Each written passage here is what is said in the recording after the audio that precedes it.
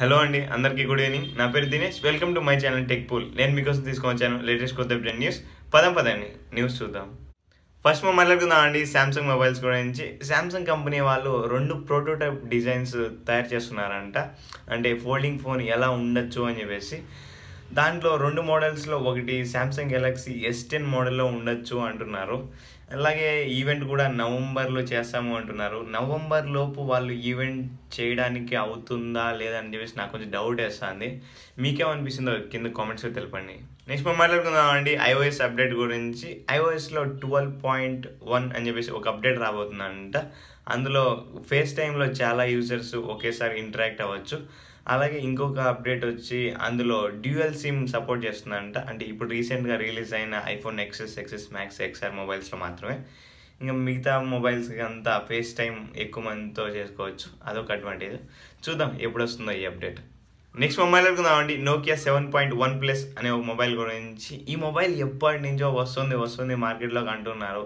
Nokia వాళ్ళు చేసే తప్పు ఒకటి, వేరే మార్కెట్స్లోకి అంతా ఫాస్ట్గా రిలీజ్ చేస్తారు, ఇండియన్ మార్కెట్స్లోకి చాలా లేట్ చేస్తారు. అంతలోపల కాంపిటీషన్కి వేరే మొబైల్స్ అంతా దిగేసి అంతా ఆ మొబైల్స్ కొనుక్కునే అంటారు. వీళ్ళు మాత్రం సేల్స్ కొంచెం తక్కువ జరుగుతాయి. వీళ్ళు ఎందుకు అర్థం చేసుకోరో, ఫాస్ట్గా ఎందుకు తీసుకున్నారో నాకైతే అర్థం కాదు. ఇది కూడా నవంబర్లో వస్తుందంట. ప్రైస్ కూడా 30,000 ఉంటుందంట. అంటే 30,000 లోపే ఉండొచ్చు అంటున్నారు. అది కూడా కొంచెం ఎక్కువే అనిపిస్తుంది. ఆ మొబైల్ స్పెసిఫికేషన్స్ ఇప్పుడుండే మార్కెట్లు ఇండియన్ మార్కెట్తో పోల్చుకుంటే ఈ పోకో ఫోన్ వచ్చి మొత్తం అల్లకల్లోలం చేసేసింది. చూద్దాం ఈ మొబైల్ వస్తే ఏమవుతుందో మార్కెట్లోకి. నెక్స్ట్ మనం మాట్లాడుకుందామండి గిట్ హబ్ అని చెప్పేసి ఒక టూల్ గురించి. మామూలుగా ఇది సాఫ్ట్వేర్ డెవలప్ చేసేదానికి యూజ్ చేస్తారు. ఇది మామూలుగా ఒక సపరేట్ టూల్, అంటే ఒక థర్డ్ పార్టీ యాప్ లాంటిది. ఇప్పుడు మైక్రోసాఫ్ట్ వాళ్ళు దీన్ని తీసుకునేసారంట. ఇంకా మీకు డిఫాల్ట్ యాప్స్ మామూలుగా విండోస్లో ఏ అయితే డిఫాల్ట్ యాప్స్ వస్తాయో దాంట్లో గిట్ హబ్ కూడా ఒకటి వస్తుందంట. చూద్దాం ఈ అప్డేట్ ఎప్పుడు వస్తుందో. ఇక నెక్స్ట్ OSలో వస్తుందో లేకుంటే ఏదైనా అప్డేట్ రిలీజ్ చేసి విండోస్ 10 కూడా వస్తుందో చూద్దాం. నెక్స్ట్ మనం మాట్లాడుకుందాం అండి hauwei mate20 Pro మొబైల్ గురించి. నార్మల్గా DxO మార్క్ అని చెప్పేసి ఒక కెమెరా టెస్టింగ్ ఉంటుంది.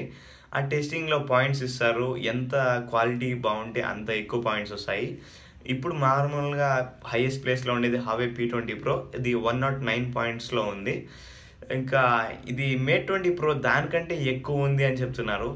కానీ వాళ్ళు అన్వీల్ చేయరంట కంపెనీ వాళ్ళు. అది ఎందుకు అంటే వ్యాలిడ్ రీజన్ లేదు. మామూలుగా ఎక్కువ ఉంటే ఎవరైనా DxO మార్క్స్ చూసి కెమెరా క్వాలిటీ బాగుందని చెప్పేసి ఇంకా ఎక్కువ మంది కొనుక్కుంటారని చెప్పేసి ఎవరైనా పెడతారు. వీళ్ళు మాత్రం వద్దంటున్నారంట.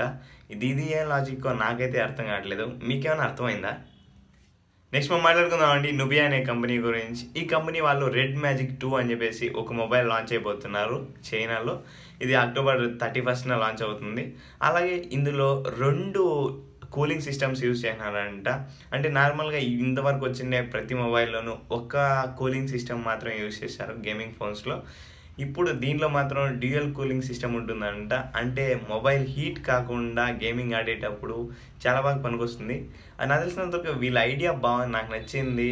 ఎందుకంటే ప్రతి మొబైల్ ఒకటే యూజ్ చేస్తుంటే వీళ్ళు డ్యూయల్ కూలింగ్ యూజ్ చేసి ఇంకా ఎక్కువ కూల్ చేస్తుంది. అంటే మొబైల్ చాలా వరకు హీట్ అయ్యేది తగ్గిపోతుంది. ఇట్లాంటి కంపెనీస్ ఇండియాలోకి ఎందుకు రావు? నెక్స్ట్ మనం మాట్లాడుకుందామండి గూగుల్ ప్లే స్టోర్ గురించి. ప్లే స్టోర్లో అతి ఎక్కువ యాప్స్ డౌన్లోడ్ చేసినది ఏ కంట్రీలో చెప్పండి? ఇండియాలోనండి. ఇండియాలోనే అతి ఎక్కువ డౌన్లోడ్స్ జరిగాయంట గూగుల్ ప్లే స్టోర్ నుంచి. అంటే దాని సెకండ్ ప్లేస్లో ఉండేది USA. అంటే నాకు తెలిసినంతవరకు జియో వచ్చిన తర్వాత బాగా జనం అంతా ప్లే స్టోరు టచ్ మొబైల్స్ అంతా ఎక్కువ యూజ్ చేసేది నేర్చుకున్నారు అనుకుంటున్నా. నాకు తెలిసినంతవరకు ఇది జియో వాళ్ళకి మనం థ్యాంక్స్ చెప్పుకోవాలి అంతా కలిసి. జై జియో. ఇంతటితో టెక్ పూల్ సమాచారం సమాప్తం. ధన్యవాదాలు.